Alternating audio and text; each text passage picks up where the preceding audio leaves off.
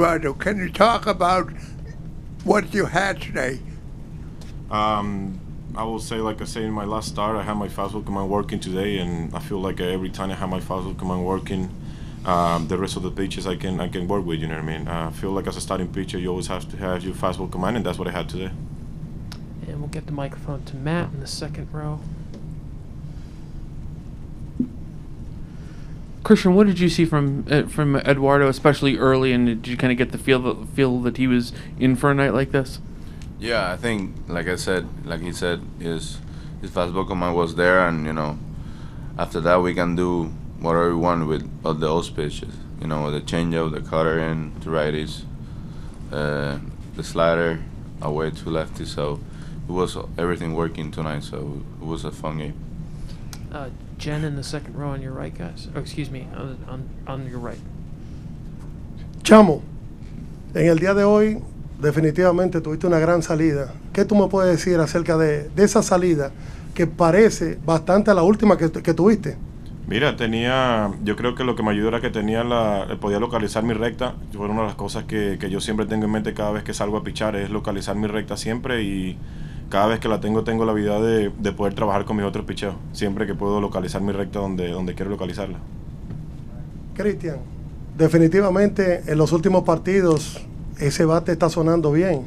Háblame acerca de esa actuación tuya que realmente conecta el hit oportunamente.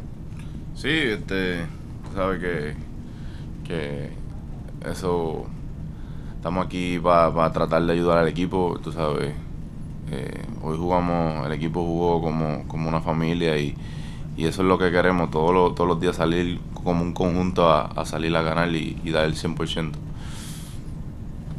And we'll get the microphone to Jen. Eduardo, what was your conversation like with Alex when you came off the mound there, and obviously you're pointing at your wrist and he didn't want you to do that? What was that about, and what was it like from your end? I mean, he just told me don't do that. I mean, like I said earlier, it's just something that was part of the moment, you know what I mean? But he just told me, like, I mean, we don't do that here, stay humble, you know what I mean? Just go out there and play hard every time, you know what I mean? And like I say, I feel bad for myself because I do that, you know what I mean? And even I say apologize to Correa if I see it in person, you know what I mean? Because that's not things that I normally do, and it was just part of the game. That's it. Up front on the right, guys, Dan. Eduardo, and maybe for you too, Christian, you seem to be throwing really hard in that first inning. How good did you feel tonight, and how much did the crowd get your adrenaline going early on? I will say, you just say it right there. I will say the crowd and the stadium and everything, that's what it got me. I will say that much power on my shoulder just to throw the ball like it was today. Because you see by the end of the game I was throwing the ball right where I wanted, even if it was 92 or 96 like it was today. Everything is just about the command. You can throw 99 or 100 right in the middle of the plane and still going to get hit hard, So for me, it's just about the command, even if I throw 90 or whatever I was throwing in the game. Chris, did you notice that right away too? Yeah, it was electric fastball tonight. I think, this is adrenaline. I think the way that this game is so important for us, get ahead 2-1 in the series. So, it's everything together, you get locked in and you do it for your team, for your teammates and give everything you got. So, yeah. On your left, guys, Daniel. Eduardo, ¿qué se siente tan especial? Últimas 3 salidas de calidad aquí en el Fenway Park. ¿Qué te motiva?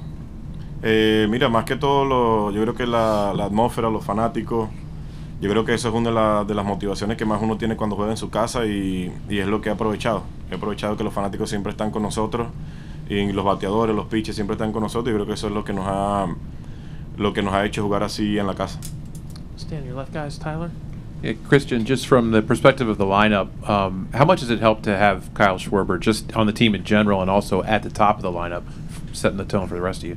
Yeah, it's a complete hitter. He get walks, he grind at bats, he get a lot of pitches in that bat, and I think that helped us to see more and get more information for the starter or the reliever, and he can go deep. He's a perfect spot for pick for us. I think he's gonna help us a lot this postseason. And one row behind on the left.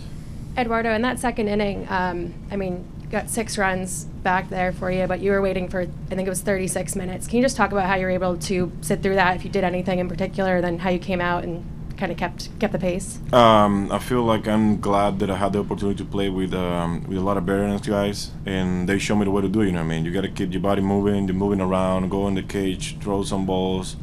That's the way they show me to do it. I mean, Sale, Price, Porcello, even Nate. You know what I mean? Just those guys always teach me how to do the right things, and that's one of the things they always tell me. Like even when the other team had long innings like that, move around, go on the cage, throw some balls. So that's the way I'm doing it now, you know. Because on the past I had some games that I was long inning out there and I was sitting the whole time and go out there and I don't feel it at all myself, you know. So I learned because of them. Second row on your right, Sean. For either of you, you were both here in 18, played the Astros, lost game 1, and then ripped off 4 in a row and took care of them. Is this starting to feel like that to you? You're halfway there. Do you see some similarities, even though they had you had home field last time and they have it this time? But does this maybe feel a little bit like that series? I think, you know, we play one game every day, you know, like we don't get ahead, but, you know, like I said, you know, we go there and give everything we got to try to win every game we play. So we're playing good ball. You know, the first game almost had him, but it's part of the game. You know, like, you know, it's turn the page and get it second game and third game, and you know we're now in good place now. Far back, the left center aisle. Hey, Eduardo. Just the fact that you got through the first 3 innings the way you did, but also, you know, the last 2. How important were those to sort of rounding out your performance, especially after having to labor through the 4th inning, and also just the importance of getting through those 6 innings to save the staff and some of the staff for tomorrow? I mean, I feel like as a starter, you gotta, like, no matter what game it is, you gotta go out there and do your best to go 6 or 7 innings. That's what you call a starting pitcher, not just go out there to 1 or 2 innings all the time. You know what I mean? So for me, it was really important to go out there in 6 innings today, because I know the lineup we have. I know they can score a lot of runs. You know what I mean? We got power, we got everything on the lineup, and I just feel like I go out there and do the best to keep the other team from scoring too many runs, because I know we can do the job, you know.